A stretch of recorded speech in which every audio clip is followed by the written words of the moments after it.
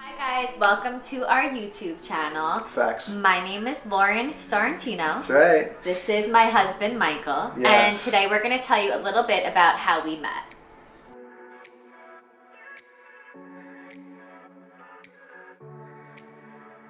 We met in 2000 and... What year was it? That was probably 2004. Really? It was 2004. Yeah, because it was... Oh, yeah, yeah. Mm-hmm. Yeah, so I moved home, transferred home to community college. Yeah, where were you coming from? Trying to figure out what I wanted to do. I went to UCF in Florida for 1 semester. Came home. And you were, what, 19? Yeah, I was 19. We met at community college in a math class. In math class. And immediately just became a couple. Right? No, not right away. I had to court you first for a little bit. There was another gentleman in the class that was also trying to court Ragazzina's here, which this is true. Which means little girl in Italian, but that's her nickname. And eventually I won you over.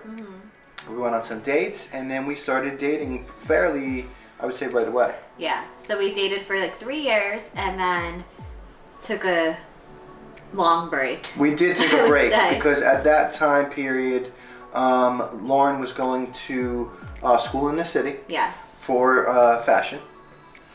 And I got an offer to start my modeling career. I didn't have much of a career, but I did get signed to a fitness model agency for about a year, and I went on a number of go-sees and interviews. Nothing really ever came of it, but at that same time, I was discovered for Jersey Shore. So I was going down the right road of trying to necessarily be on TV or follow my dreams, and I was able to fall upon Jersey Shore. And Lauren told me at the time, she said, listen, if this is going to be another Real World, she's like, I want no part of it. And I said, well, honey, I got to take this chance in my life, and if it goes well, you know, maybe it'll work out between us.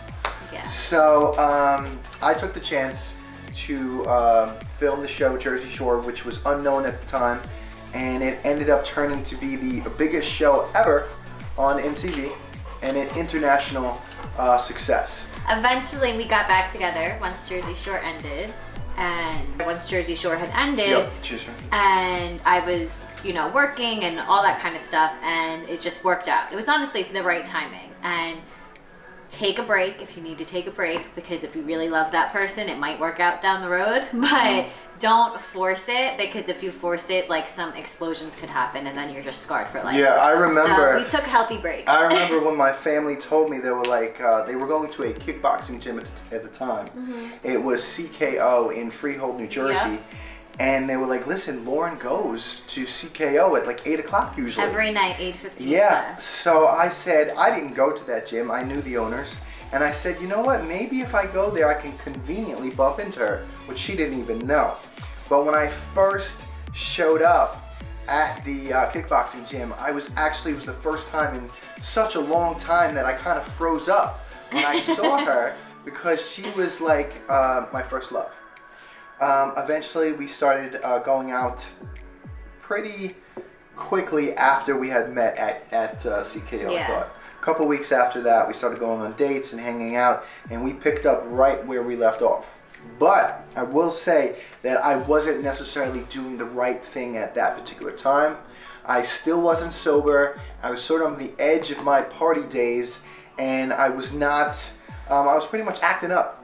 And Lauren over here, she stayed the course. She wasn't having any of it at any time from day one, which is great, because although I still wanted to party, she wanted to start a family. She was not having any of it, and eventually, after about a year, I tried to get sober. I went through the recovery process, and you know, you've been there every step of the way for me, believing in the person that I will eventually be. And now I am 3 years sober. We are married.